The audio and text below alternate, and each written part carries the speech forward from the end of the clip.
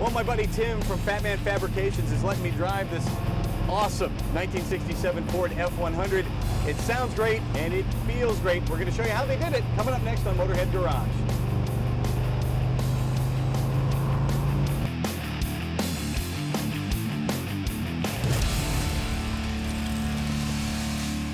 Welcome to Motorhead Garage, presented by Top Coat. Now, this is the series where we take all kinds of great aftermarket gear and show it off, ways that you can make your car even better than it used to be. Now, there's no way you can make this Ford F100 look any better, but you can make it perform better and feel like a modern vehicle. And that's where Man Fabrications comes in.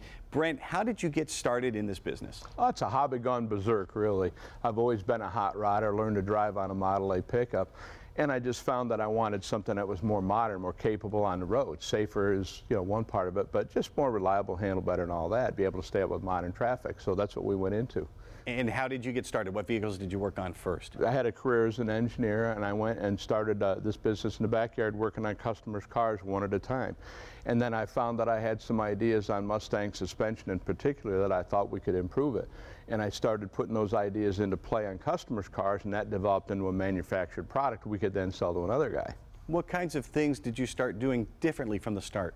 Well, bump steer was a big problem with some of the early Mustang II kits. There wasn't the understanding of geometry that we have today, and that's always been a favorite thing for me, is to understand that. That's my engineering background, I guess. And just drivability. You want a car that's totally predictable, that you can hand the keys to somebody that's never driven it before and you don't have to warn them about anything. The car should almost drive itself instinctively.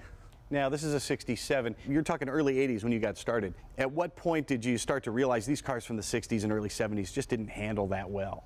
Oh yeah, from 48 and earlier, you've got to change the whole suspension. You really just have to. And these, they're okay, but they're not up to today's standards, particularly the Ford Twin I-Beam. A great work truck suspension, really not a good 85-mile-an-hour suspension. A lot of geometry issues. There's a lot of limitations to a Twin I-Beam design. And when you started particularly going from skinny nylon bias ply tires and you started putting wider radial tires with some serious grip on it, then the deficiencies of the suspension really show up.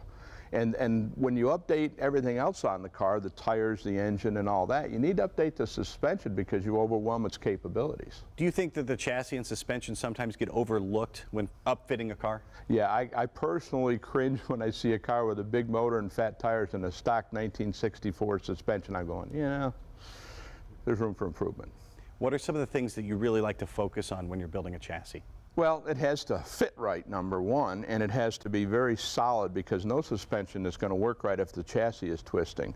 That went back to the Model Ts. The chassis was part of the suspension, but on these you don't want that. An independent can't do its job if the frame is flexing, so strength is a big issue. And durability and fit are really big, and then putting a suspension in it that gives you the right stance, the right track width. There's different suspensions that are used that have problems with ride height or with track width that cause different problems, and we have solutions for those. The Crown Vic front end on these Ford trucks in particular is an example. Stock front end is 7 inches narrower than a Crown Vic, so you can imagine the tire clearance problems that creates. Well, our Mustang-based suspension for that takes care of it. We have a new design we're coming out with that is actually turning the Twin I-Beam into a true independent. I talk to a lot of engineers, and they have a philosophy when they approach engineering. What's yours? Well, mine is function over everything else. I believe that simplicity is the ultimate sophistication, and if I can do the job in the simplest way, I think it's more durable, it's stronger, and it also affects the price. Well, thanks for being here, Brent. I see you brought one of your employees, or I should say former employees. Now, Tim, you've been with the company for 16 years and you've carried on that same philosophy. How have you embodied that in this new piece that you brought? Well, this is one of our newest bolt-in kits that we've been developing. We've kind of taken that same philosophy, that form over function. We're using as many OE-style parts as we possibly can to make things simpler for the customer down the road. Well, like I say, this is taking a old-style car, modernizing it while allowing it to now take some of the more modern drivetrains that some of these customers want in these older vehicles. The suspension will just make this car drive and ride a lot better. It will take the later Coyote engines that are becoming so popular now, along with still some of the earlier engines that a lot of guys are still using. It makes these a better driving, riding car, something that a customer can, if they choose to, use on a relatively regular basis. And this is for a Mustang? Yeah, this is for 65 through 70 Mustangs and Cougars right now. We've looked into expanding the line to the later vehicles and stuff, but that's part of the engineering process to see the feasibility of doing it in some of the other vehicles. You know, like anything else, the way the factory engineers any vehicle, they're all different. So you have to work within those parameters you're given from the factory to adapt, if you will, what's going to work for that particular vehicle. It's not all kind of cookie cutter, one size fits all. It's got to fit that car and work with the geometry and the suspension setups or the structure that the factory's provided you. Now the GM folks are putting LS motors in, and now with Ford it's the Coyote. So what have you done to accommodate such a large engine in this? Well, and that's exactly the thing. An LS or even the later Hemis are a much more compact engine design. So they're afforded a lot more room in a vehicle. The Coyotes, by nature of the dual overhead cam design, you've got those large cylinder heads. They tend to get in the way of a lot of things. So with a vehicle like this, where Ford designed these with the shock towers, you're not fitting those in with those shock towers. Now the problem was with these cars, the way the structure was designed, these were one of the early unibody cars. Well, the suspension forces of those vehicles and the weight of that front end was designed to go into those shock towers through the bracing and ultimately into the firewall. Well, when you start cutting those shock towers out, you've lost half your structure.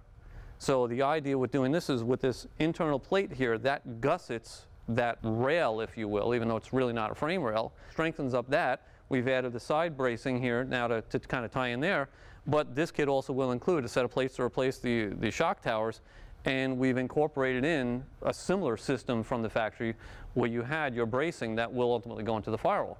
So you're maintaining that factory design of what Ford intended with that unibody structure. You're not weakening it, you're just giving it more room now for that Coyote. They still have their issues as far as, and this is part of the things we're working through, is what headers are going to work, what braking system, what master cylinders and everything is going to work, what modifications may be required in the transmission tunnel area, because let's face it, these big 6-speed and larger transmissions are a lot larger than an early C4 or even a C6. But this gets a basis to now work off of for those guys that are willing to do that to get those big Coyotes in there. Well, you guys have thought of everything. I think that's pretty remarkable. You can check out Man Fabrications at fatmanfab.com. Find out what they can do for your classic hot rod. We will be right back with more Motorhead Garage presented by Top Coat right after this. Motorhead Garage presented by Top Coat is brought to you by Magic Creeper, the most versatile creeper ever. Custom Auto Sound, the originator of classic car OEM fit radio since 1977. AP Laser, leading the way. And by Top Coat. Don't just coat it, top coat it.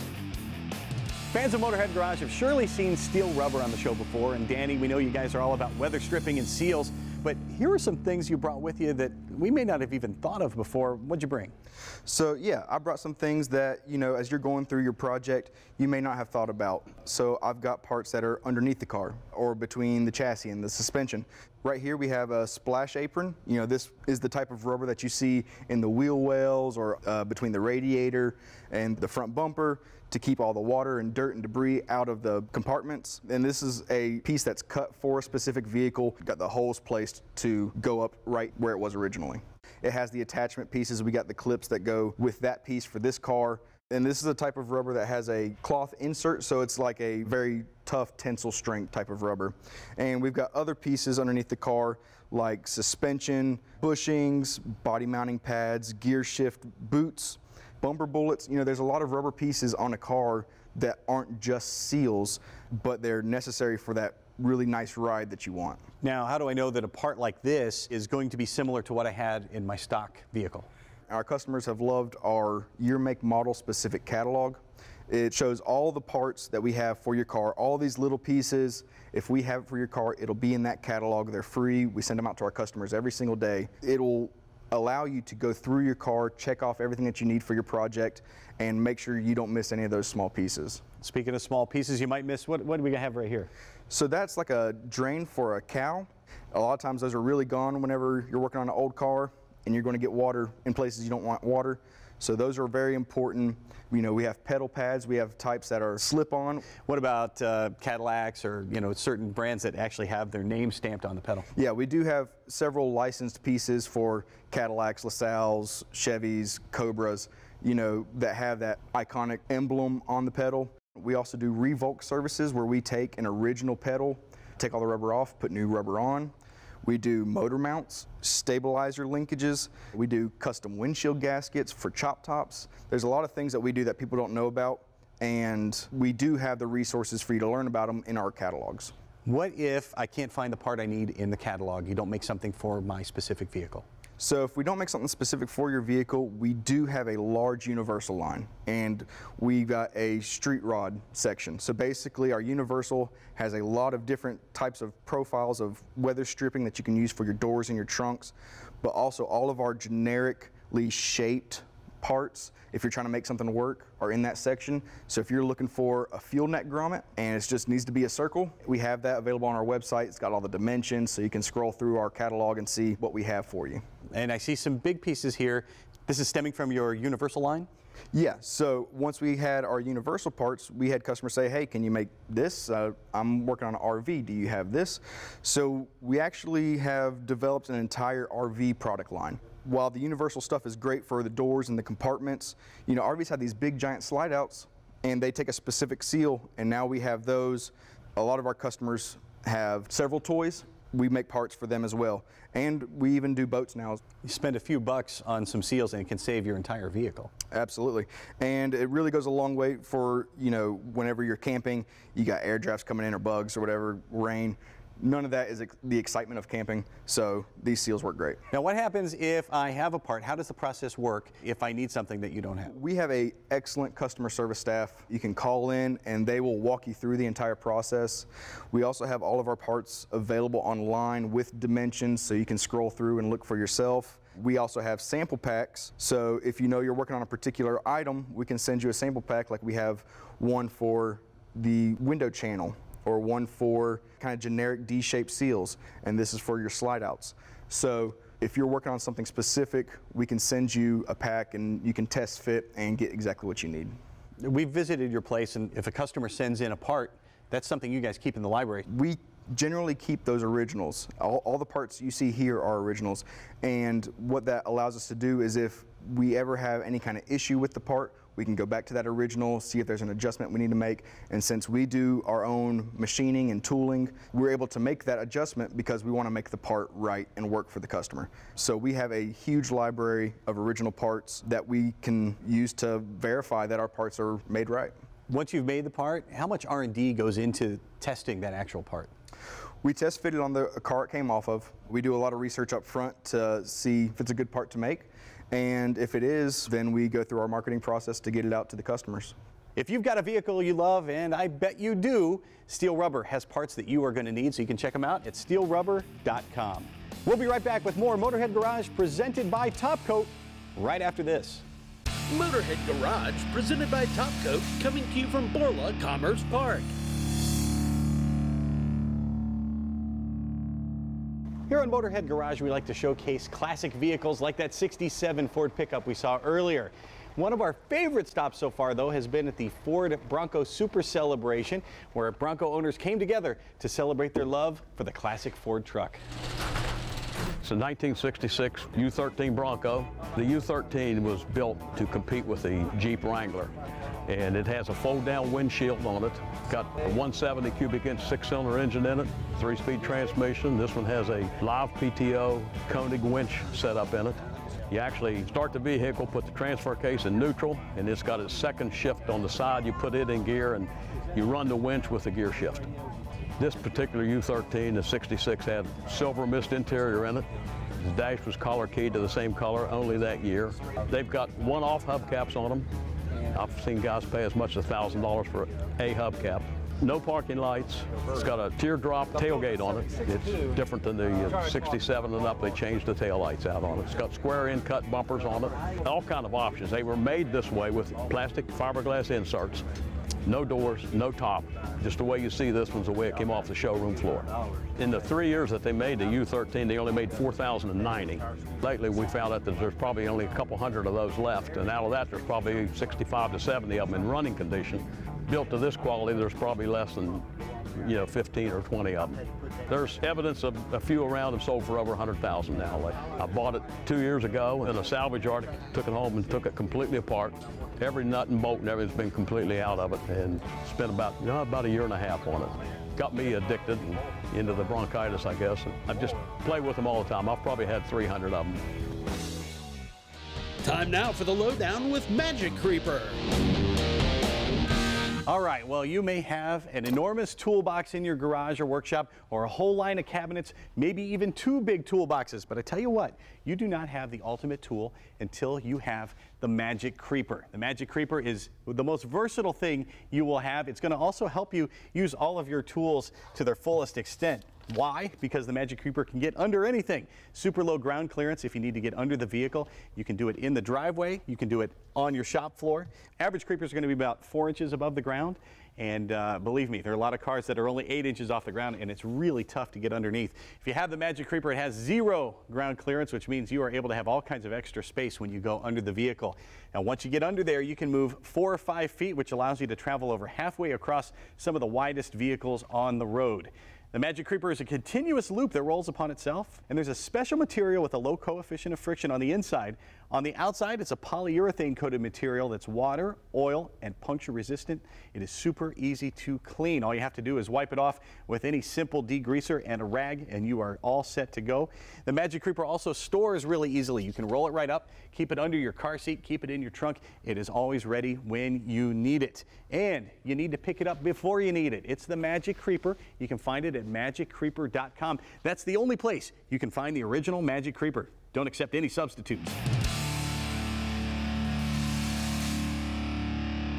To get the best engine performance, drivability, and fuel economy, change your air filter. Real simple to do. On our Malibu here, man, nothing more than just coming around, pulling these 2 screws out, and I'm going to pull these 2 out. But I want you to check a couple things while you're doing your vehicle. Look around, make sure there's no vacuum hoses plugged into the air box here. Ours actually has a mass airflow sensor located right there, and the box is okay. I don't have to pull all the air ducting out. I'm pretty sure I can just pull this up right here and sneak it out of there, which is pretty cool. Now, if you look at this air filter here, it actually doesn't look too bad, but I got a pretty cool trick for you. If I take this light and I shine it through there, on the dirty spots you can see it gets a little brighter, but it looks pretty good. But check this out. Here's the new one versus the old one. So you can see it really shine through that one all the way across, no problem. That makes all the difference in the world. Now, to put it back in, just reverse the procedure. I'm going to tuck it back in there pretty nicely, get the clips back there, pop it down, secure it, re-secure the screws, you'll be good to go. Make sure your air cleaner is nice and clean, don't have any lean conditions or problems, get the best drivability out of your vehicle. Well, do not go far because we have more Motorhead Garage presented by Top Coat coming up right after this. Motorhead Garage, presented by Top Coat, is brought to you by Stage 8 Fasteners, home of the world's best locking header bolt. Locking kits now available for all turbo applications. Go to stage8.com. TTO Customs, obsessed with custom Jeeps and trucks. 304 Off-Road, providing you with side-by-side parts and accessories. Build it, break it, fix it, repeat. And by Tribotex, make your engine last longer.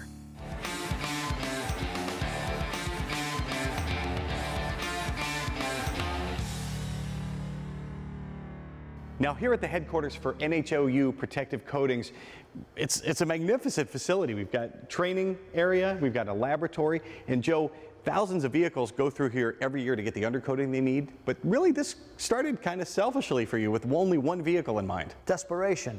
Yeah, I lost too many vehicles to rust, and I buy pickup trucks, they're $50,000, $60,000. I couldn't afford to keep doing it, and I would not take no for an answer, that there was nothing I could do. And I know that in my neighborhood, people were saving their vehicles through doing this thing, you know, undercoating oil at night, and I knew it was effective. How did you begin the research? So what I did was I realized, you know, how oil-based rust proofing works, and I found some products that were not engineered necessarily for that application, but they were close. And I didn't want to use the old school used motor oil because it was illegal and frankly wasn't good for the environment. So we found a chemist ultimately to make our own formula, because all the products that I used off the shelf were generic and they just didn't live up to my expectations. So ultimately we found this chemist who made our own products, engineered for the application.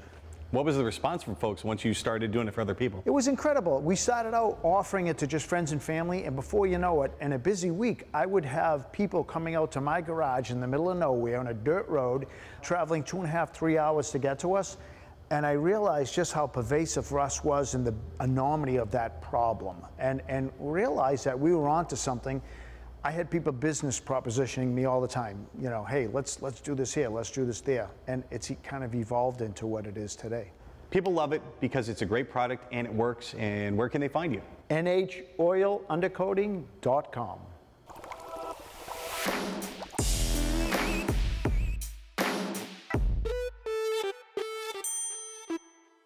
Now we're going to blind you a little bit with some science here. I've been reading a lot of articles on additives for your oil and for your engine, and Pasha, a lot of them are talking about moly.